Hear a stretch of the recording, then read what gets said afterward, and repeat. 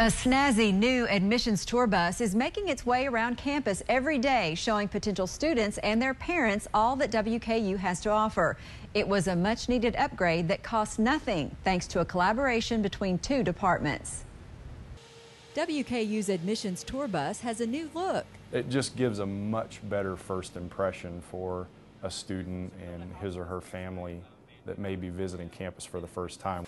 That's because it's a new bus, new to admissions anyway. Turns out that we had a vehicle that we were not using any longer, a cutaway style bus that they had been using really occasionally when their bus was in the shop. Something that was happening more and more frequently with the old admissions bus. You just never quite knew when you'd go out to start it in the morning.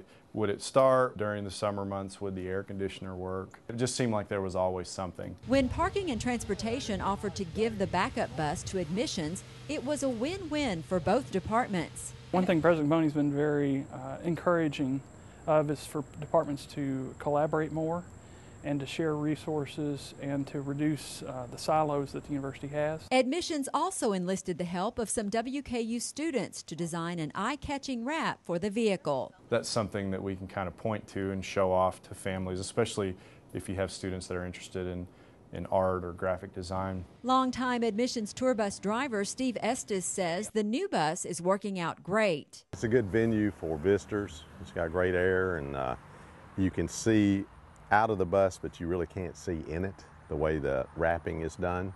The best part is the admissions department no longer has to come up with six figures to buy a new bus. We certainly just didn't have it in our budget to replace the bus. It's a great partnership between admissions and parking and transportation services. In the end, the university comes out ahead. Lux says another bonus is that the new bus is geared for highway use, so admissions will also be able to use it in the evenings to attend recruiting events out of town. With this week's View from the Hill, I'm Amy Bingham.